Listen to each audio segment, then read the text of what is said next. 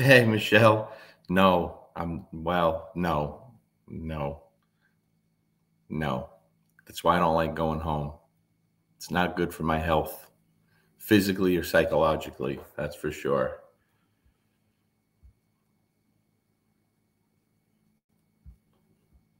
It was a very long 3 days, let me tell you. Very, very long 3 days. Nearly killed me being back there. Hey, Nick. Give people a minute to jump on here. I'm going to go through a few things that are very important for the everyday dog owner. Early morning. I got to get it done. Busy today. Have a lot of catching up to do on things. Hey, Alicia. Good morning. Good morning. Hope everyone's. I'm all messed up with the days because of the holiday. I never know what day it is anymore. I know this is an odd time for me. I never do this. Hey, Jennifer. Hello, Judy. Very odd time. But I promised someone I would, and if I don't do it now, I will not get it done. Hello, Annette. Yeah, unfortunately it's pretty common, Annette. Don't forget, guys, tomorrow evening is the live with Haz from Shield K9. I think that's going to be a very, very good live. I know people are looking forward to that. What's up, Natasha? How are you? Pinchao. Hope I say that right. Hey, what's up, Nathan? I didn't realize that was you when I passed you the other day till I was getting by you up the street from my house.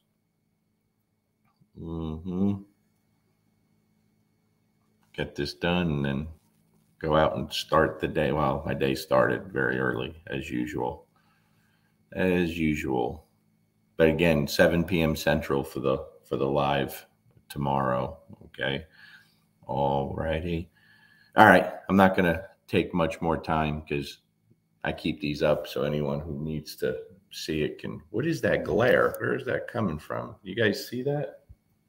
What is that? It's kind of annoying. I don't know what that is. All righty. Let me see if I can change this here.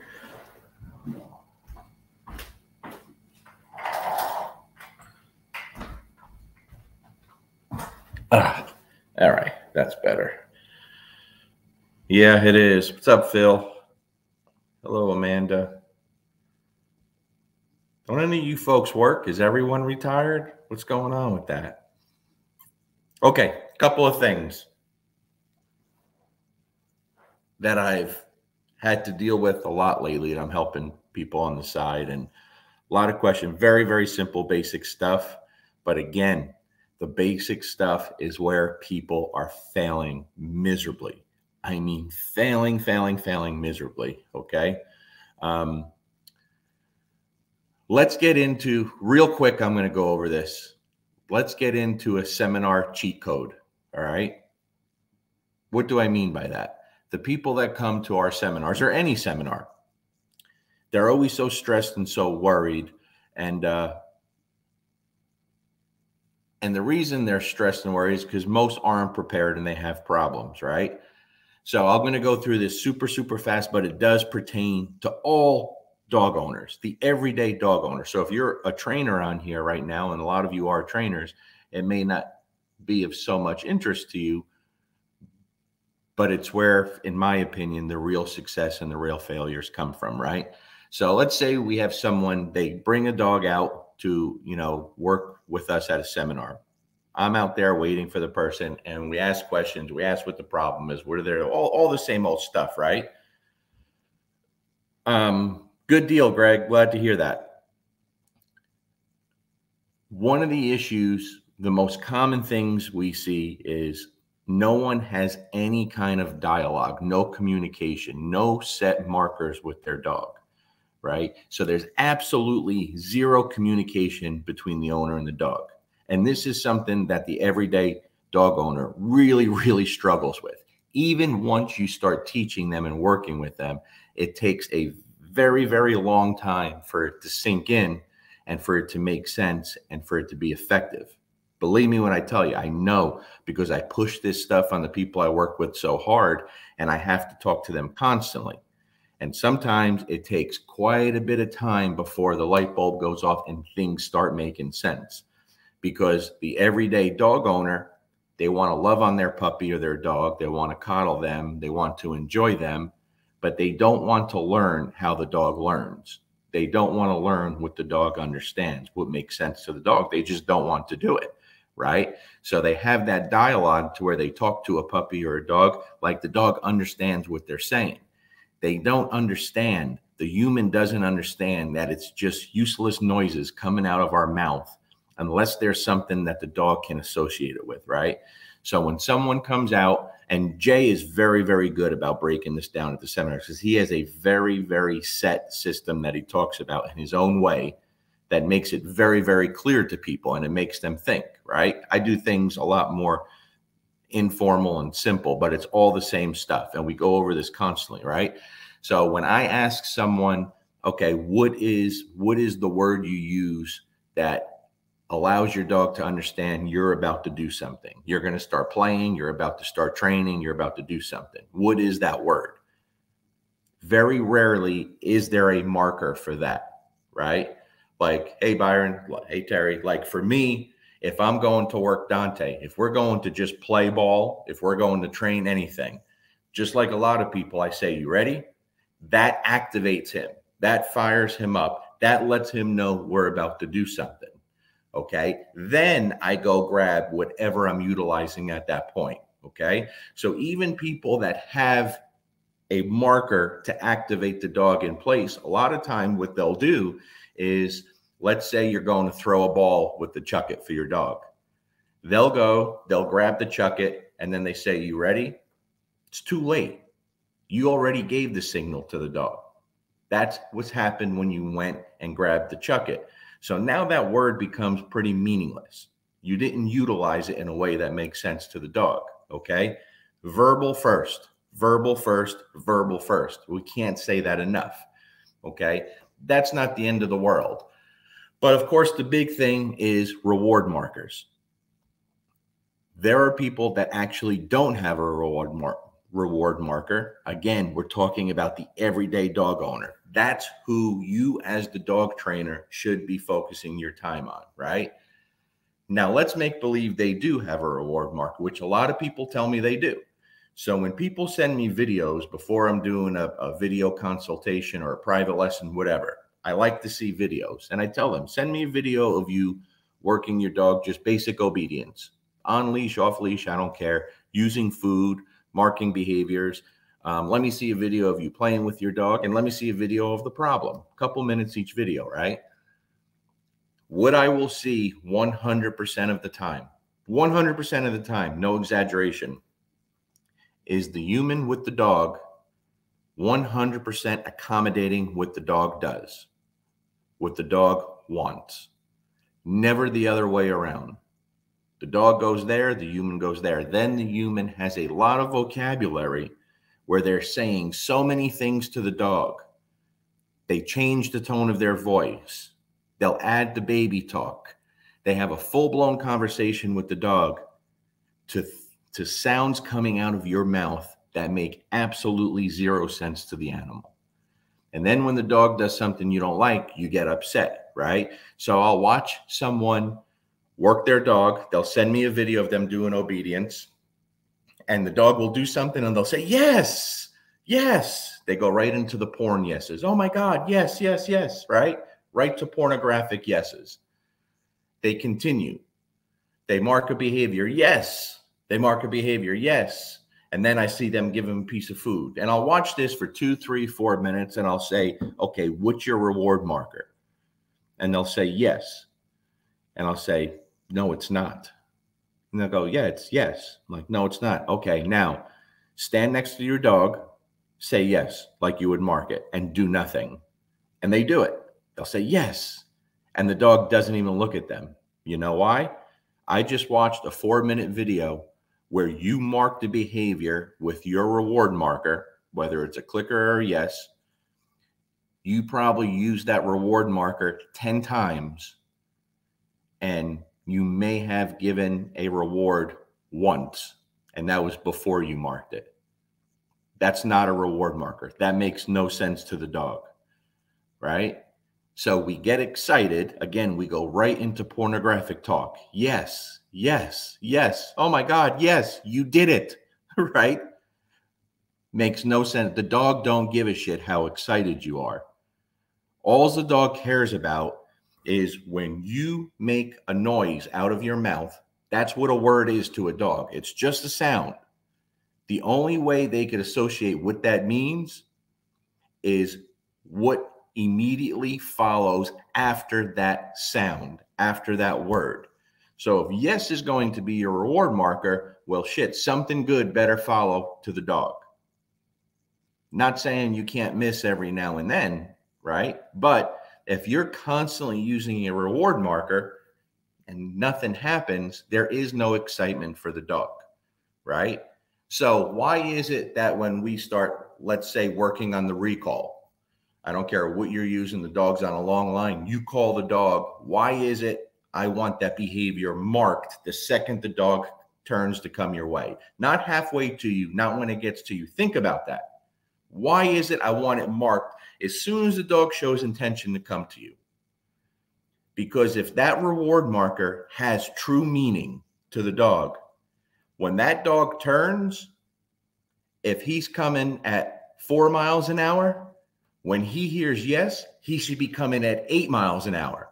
He should be coming with everything he has, because you marking that intention the minute that dog turns, when that dog truly understands that reward marker, that should build that dog flying to you. Should become flying to you, right? But you're not consistent with it. And of course, it's the same thing with the no. Most dogs in an average everyday household think their middle name is no, right? No, no, no, all day long. No, I said no. What did I tell you? What did we talk about yesterday? Why would you do that when you know better? And the dog's going, what the hell is this lady saying? Like, these words that come out of her mouth make no sense to me, because she has never showed me anything. So the average dog owner shows their dog nothing, okay? Shows their dog nothing. So yes has to have meaning. No has to have meaning. How does no have meaning? Something has to follow it that makes sense to the dog. That's it, right? Now, when I'm done playing, if I use you ready to go out and start training or playing, well, I also have the signal that shows everything's done. You know what that is? It's very complicated. All done.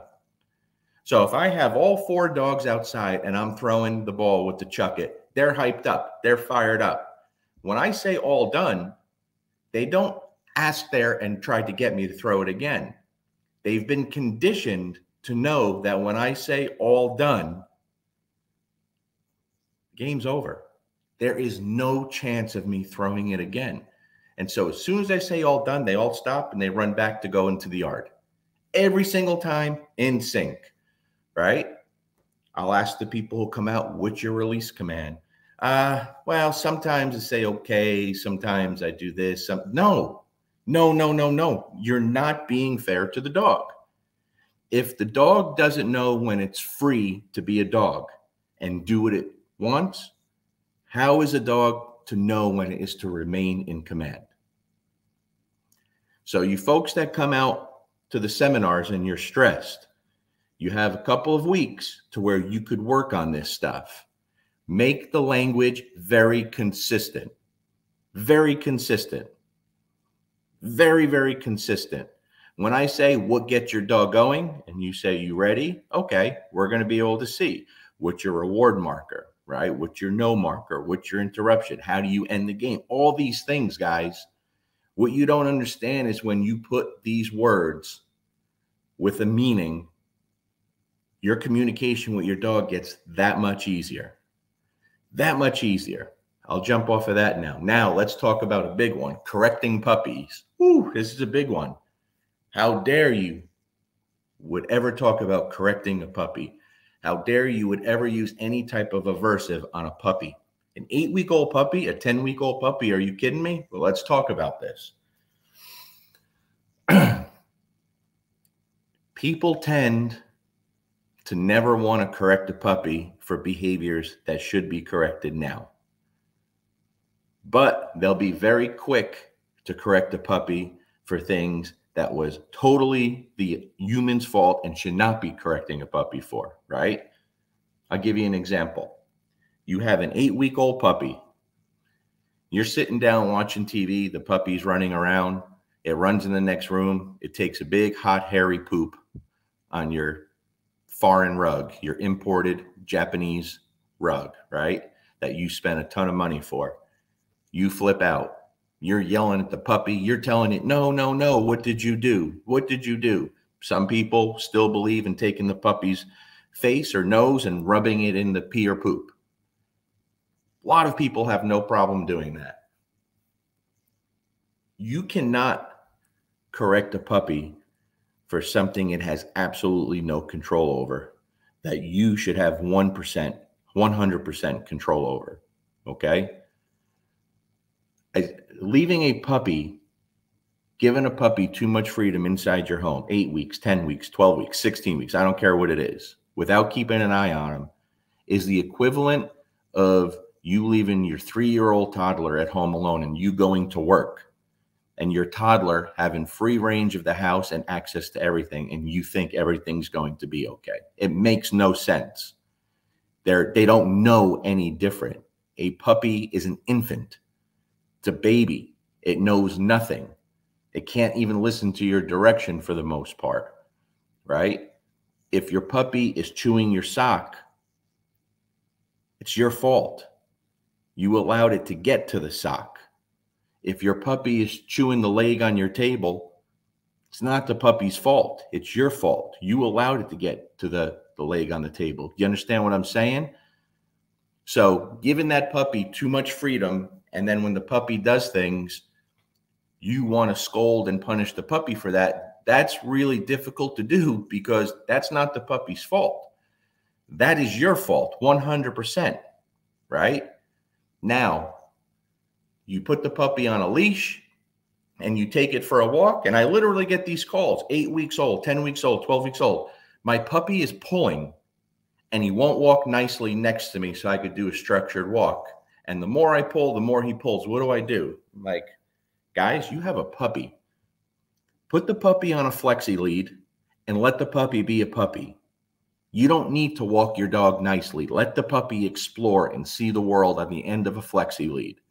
This way it's not tangled up. He can come back to you. Let him be a puppy. Let him explore. Just walk and let the puppy be a puppy. We're not trying to teach the puppy how to walk nicely at 8 weeks old or 12 weeks old. We don't care. Let it explore. And every time that puppy turns and comes your way, mark that and then reward. Guess what the puppy starts to realize? Ooh, when I check in, good things happen. But again, if that reward marker isn't built in and conditioned early, then you're behind. Let the puppy be a puppy. Okay? Stop worrying about the things that the puppy doesn't have control of. If you're going to try to force a puppy to walk nicely, all you're doing is starting off with a ton of conflict and always telling your puppy it's wrong. Just let it be a puppy and explore. All right? Now, when should you correct a puppy? I'll give you an example. I had my first Rottweiler at 7 weeks old was vicious. And I'm not exaggerating. At 7 weeks old, this puppy was vicious. I was the only one who could touch it. If Stephanie, we didn't have kids yet. If Stephanie tried to touch that puppy, he would go at her with everything he had. A little Rottweiler, 7 weeks old, right? I remember taking that puppy to the vet, and I told my vet, hey, be careful. Like, this is a mean little puppy. Like, he's got some serious aggression. And the vet just laughed. Oh, it's cute. Okay. He went to handle that puppy. He paid the price because he didn't listen to me, right? He couldn't believe it. He's like, this is going to be a problem, you know? And to which I said, well, it's a problem right now, but it will be fixed. I will fix this. Okay. It's not going to happen. See, the problem was the puppy never did it with me. I was the only one that could handle this puppy. So I had to have Stephanie deal with that immediately. immediately. The problem with this puppy was when you take a puppy home, 7 weeks, 8 weeks, 10 weeks, I don't care what it is, that puppy has already received plenty of aversive corrections from its siblings, from its mama. Comes built in. Mother Nature doesn't lie, right? When that puppy is too rough with a sibling, that sibling's going to yell, maybe bite back. There's going to be some kind of penalty to pay. If that puppy's hungry and mama is tired and don't want to be bothered, and he goes to nibble on her, she may give him a little growl, maybe even push him away. He comes back, she's going to nail him. She's going to punish that non-compliance, and she's going to do it quickly and harshly. And it may sound terrible, it may look terrible, but she knows what she's doing. She's telling that puppy, what I say goes. And when you do dumb shit, shitty things are going to happen, right? So there's certain things that you have to put an end to now because, listen, puppies bite. They chew things. That's normal. When a puppy grabs your hand, I'm not talking about that. I'm talking about when a puppy has intent and is really causing damage. There has to be repercussions for that, right? So with Stephanie, I made her, who's a very, very gentle woman, right? And the last thing you think she'd want to do is correct the puppy. But no has to have meaning. So the second that puppy would try to nail her, I'd make her say no and then grab the scruff a little bit, give it a quick little pinch to where it would definitely make the puppy not like it, right? And then I had to have her take that puppy and hold it down on its side. I don't tell people to alpha roll their dogs, right? But we're talking a puppy here. And that puppy would fight her. And I would say every time he does this to you, 100% of the times, because I'm working a lot. I'm a border patrol agent at the time. I'm never home. She has to handle this puppy. So that every time this puppy does that, you have to go through this. You have to say no, punish that behavior with the, now remember guys, you have to adjust what you're doing according to the puppy or the dog in front of you. So when people think of, punishing a puppy, they think like the worst. Oh my God. No, you have to use common sense. What is appropriate for that dog?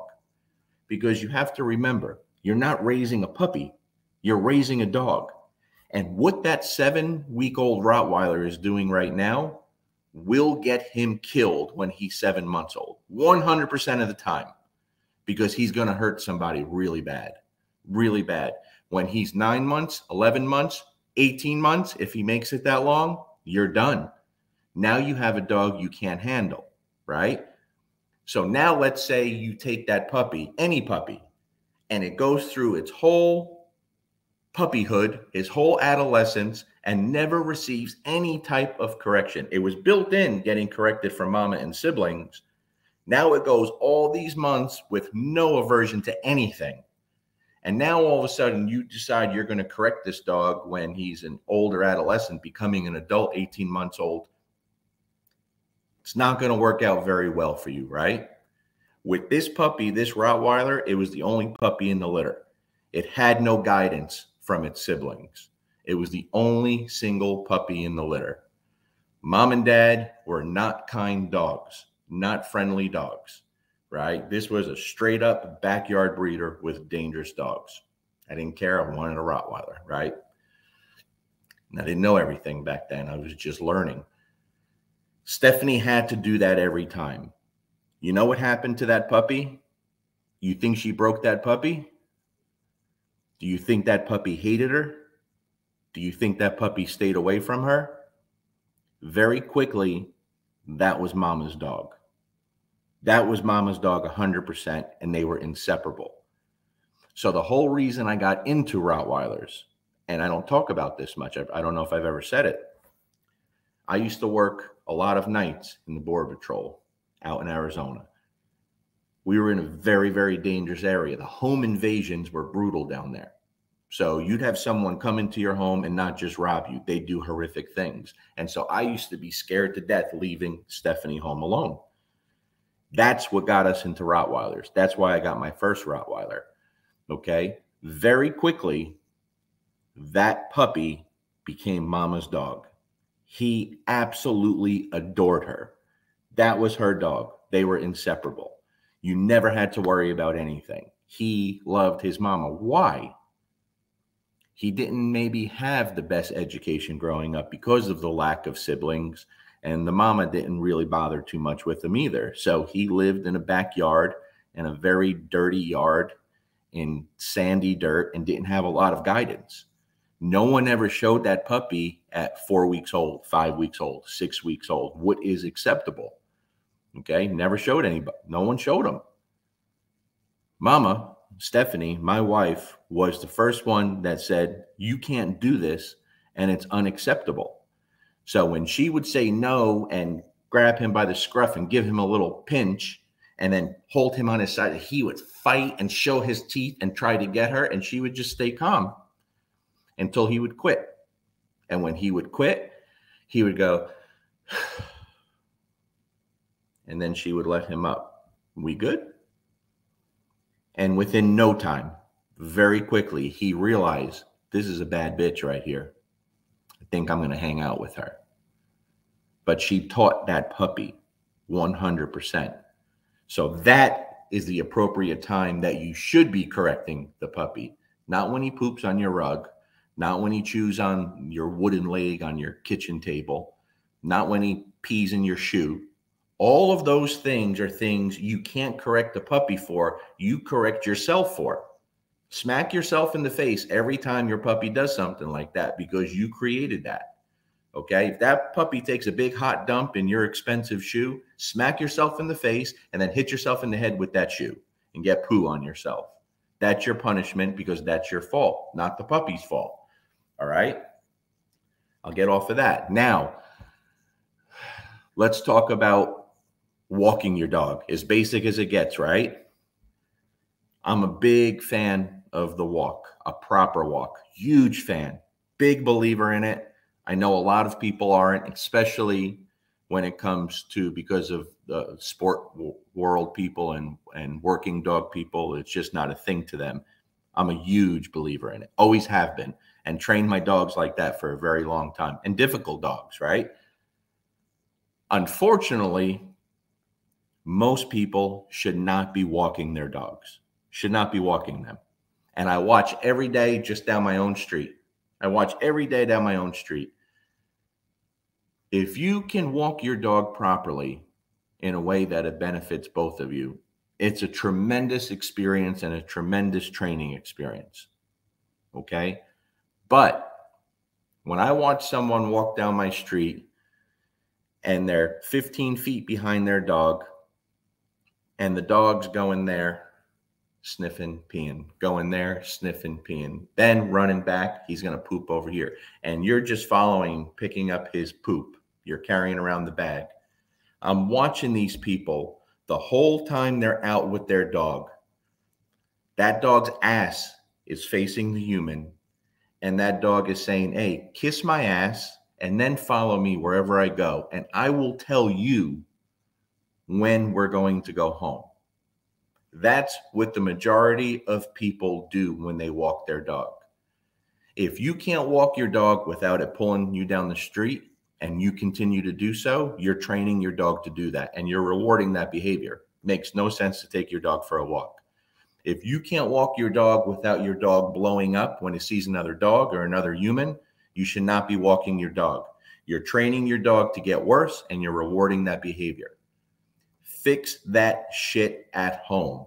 Focus on the basics, okay? Focus on the basics. And I realized this the other day when people mentioned to me, they didn't even think about the sniffing stuff, right?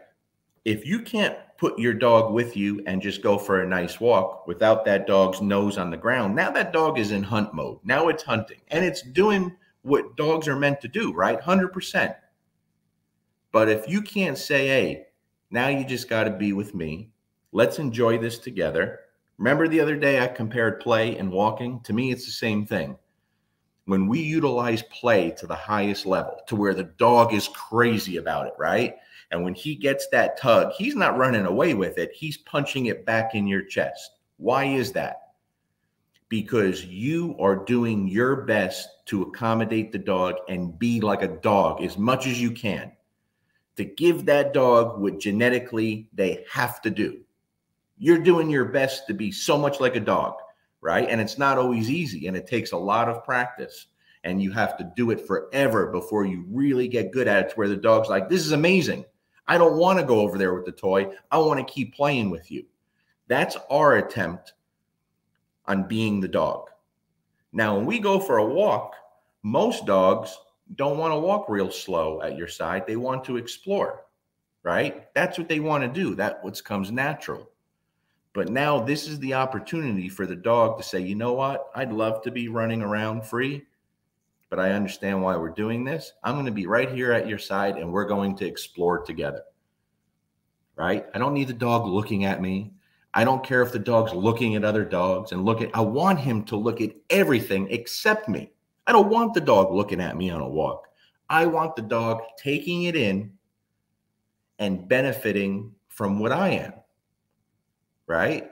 Now, when I get to a place that I want the dog to be a dog, then I'm going to sit him or just stand there, and I'm going to release him. Free dog. Again, important to have a release command. Hey, go be a dog, buddy.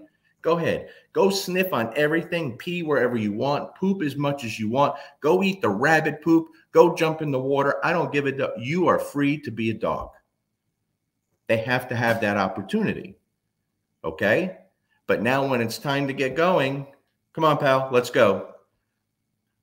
Most of the time I don't say anything. I just go. So I'm not technically even putting the dog in a command. If I have to, I'll tell my dogs to walk. I don't tell them to heel, because heel is fancy heeling.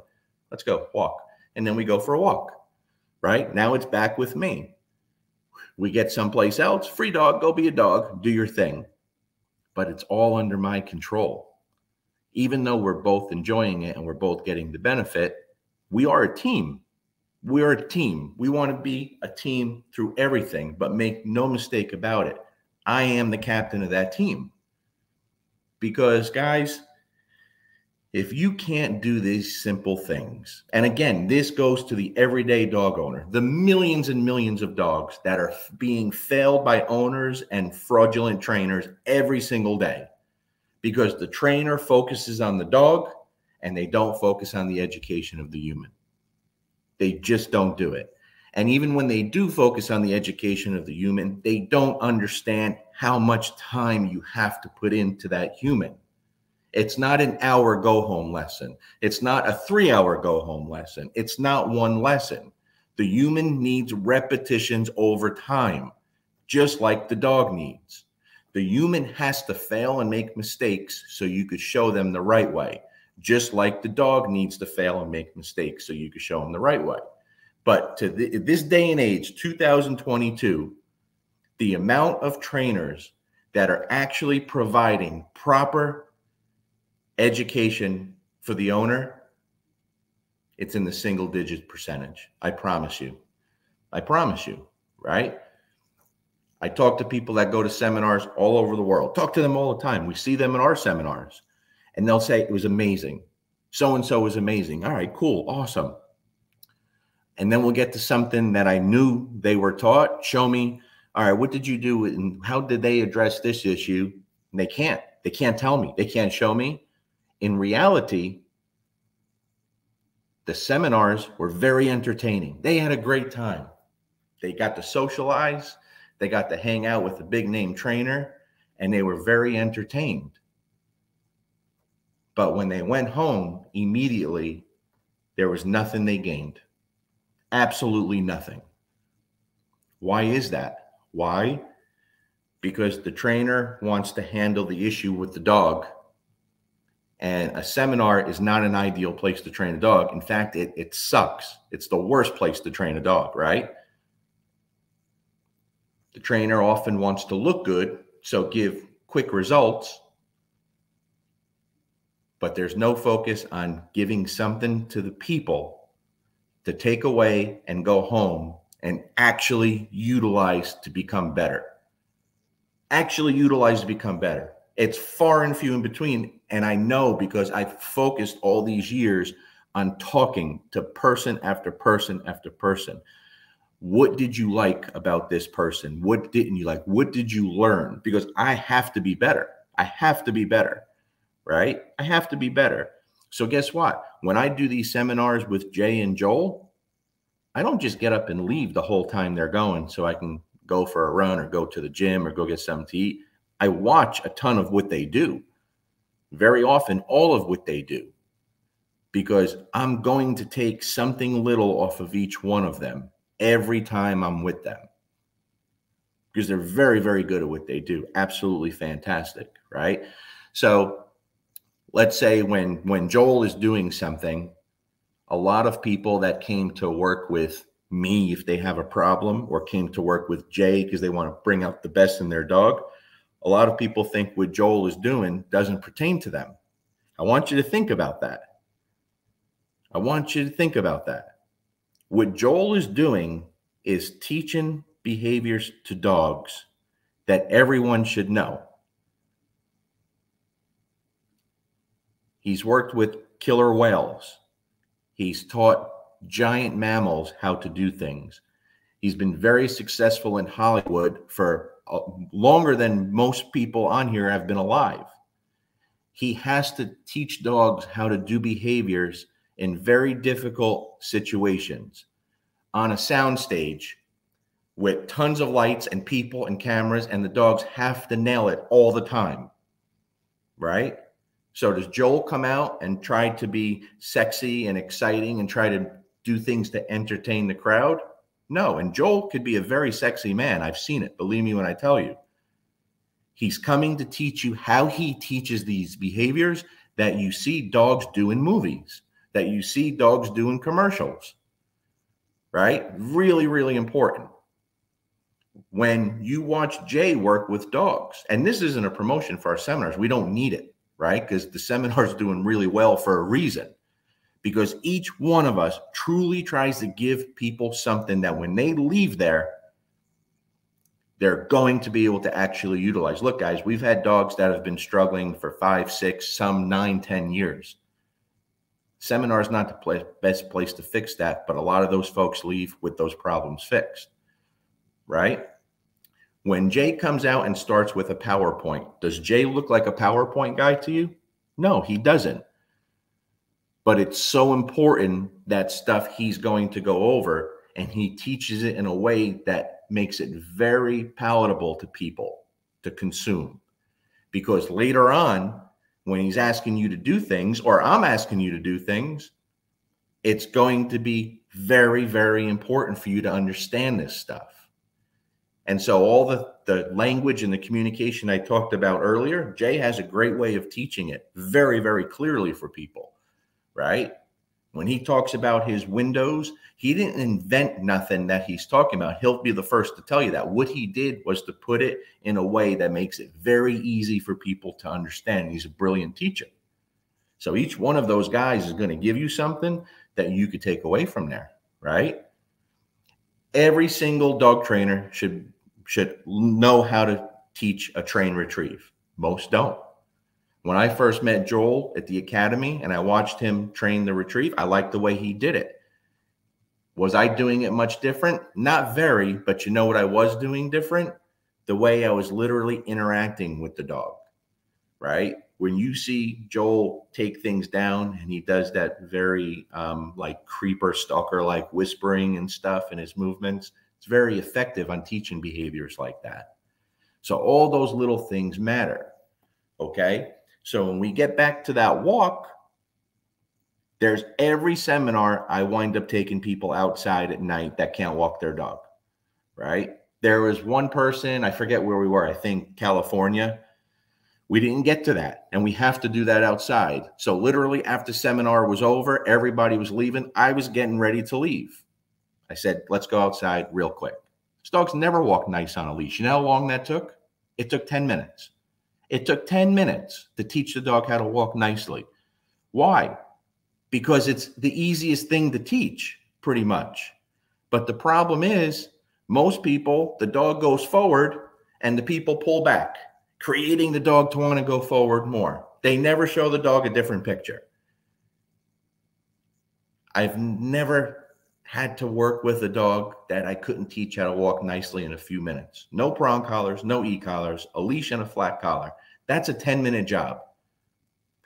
And I've done it every seminar, dozens and dozens of times. Anybody can do it, right? But the problem is me taking someone's dogs and doing it and showing them how easy it is doesn't benefit them.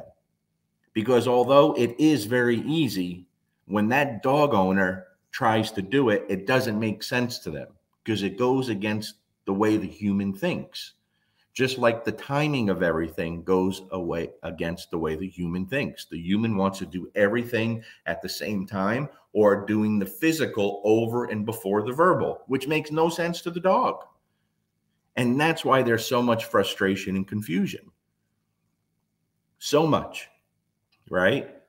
So when I start these seminars, whether it's by myself or when it's with my two buddies, I tell every single person there the same couple of things. For one, I say everything I'm going to do and say this weekend is just the way I do things.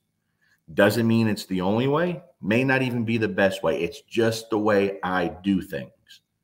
And then my goal for every single person, not just my working spots, every single person is that I can actually provide you something that when you get out of here will help you and make you actually better. That's it. That's my goal. No bullshit, no entertainment. And look, our seminars are very entertaining. We have a great time. But there's a reason why they're selling out over a year in advance, because the three of us are on the same page when it comes to truly teaching people how to change their ways, how to teach the dog, getting them to understand how the dog learns, how the dog sees things, right? But I deal with people every single day that have spent $10,000 on multiple dog trainers and they still can't walk their dog nicely. You know why? Because the popular YouTube trainer put an e-collar on the dog and then they did the mobile invisible fence, and every time the dog walked out of that little circle, they were blasting them. There was zero dog training. Zero dog training. Or it's the same thing with the prong collar or any tool. The second you put on a tool, when you pay a trainer a ton of money and they put on a tool and all of a sudden your dog's walking nicely and you think, oh my God, this is the best thing ever. Then the second that tool is gone, you're like, holy shit, my dog's still doing it. You know why? There was no education. The dog learned nothing. And more importantly, the human learned nothing. The human learned nothing. You have to teach the dog, you have to teach the human how to teach the dog how to walk nicely, so that in 5 years from now, when that same owner gets a new dog, they don't have to hire a dog trainer. That should be the goal. That should be the goal, right? But the reason the trainers aren't teaching the human is because they don't know how to do it. Making edited videos with sexy, exciting, fancy music and showing before and afters is a fucking joke. And it's a disgrace to the humans out there that are trying to do the best thing for their animal. Don't show me the before and after. Show me the during, motherfucker. Let me see what you're doing. Show people what you're doing. But you know what the problem is? Most can't show what they're doing because they're not doing anything to make it better, or they're doing things that would make you puke. And that's just a fact. And people don't like that.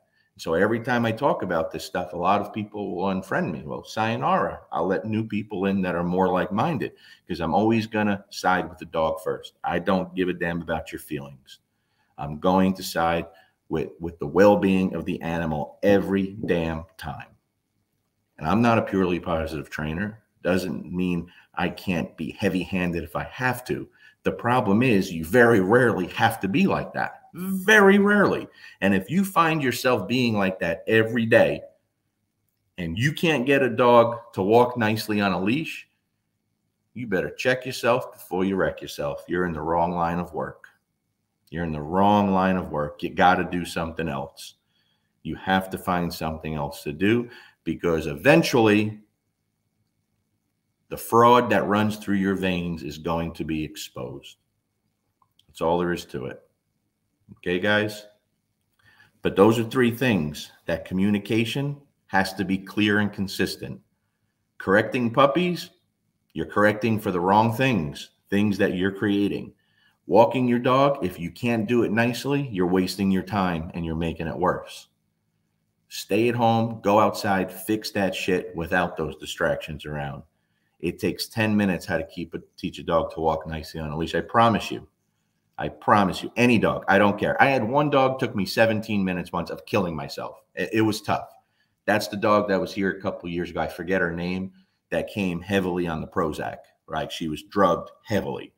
I got her off the drugs, and that dog did kick my butt. That was the hardest dog. I couldn't get her to walk nicely, but 17 minutes, that was a long time for that thing I was teaching, right?